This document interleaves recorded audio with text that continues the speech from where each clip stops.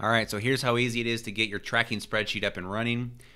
First step is to pull up the listing spreadsheet, and if you go all the way down to the accounting data tab, what you're going to do is you're just going to grab all of the data that's in there. Make sure you do not grab the headers.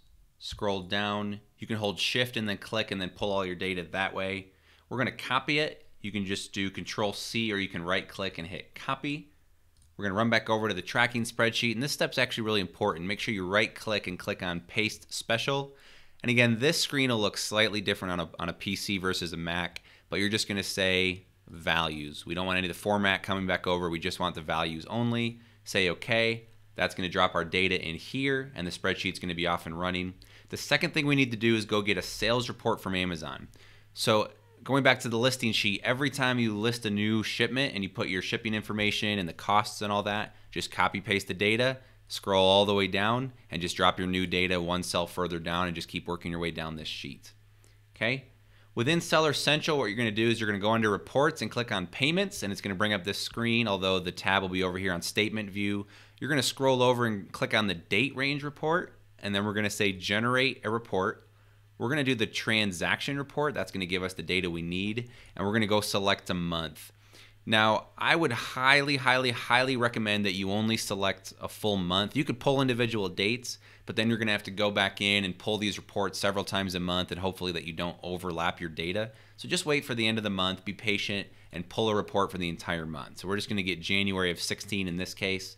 Click Generate, and these reports, even if you have a lot of data, generally get pulled relatively quickly. So go ahead and click refresh a few times until it is ready to go. There we go. Click download. I'm using Chrome, so it just throws it into the bottom of the tab here. Very easy to do. As soon as it's done downloading, click it to open it up. So here is our January monthly transaction data. Looks like a bunch of gibberish until the tracking spreadsheet can clean that up.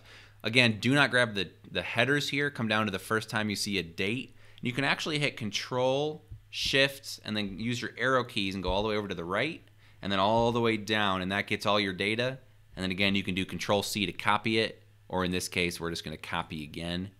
We're going to take this data, go back over to our tracking spreadsheet, pull up the Sales Data tab, and go all the way to the top. Make sure you don't copy over the headers.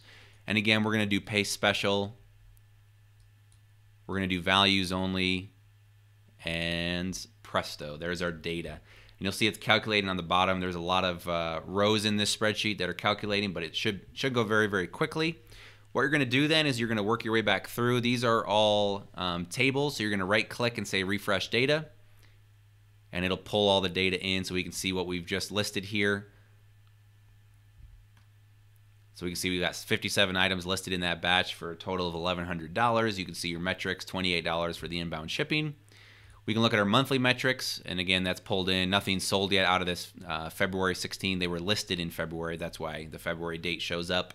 And these charts will automatically update, although with very little data, there's not much to show yet, so just give that a break.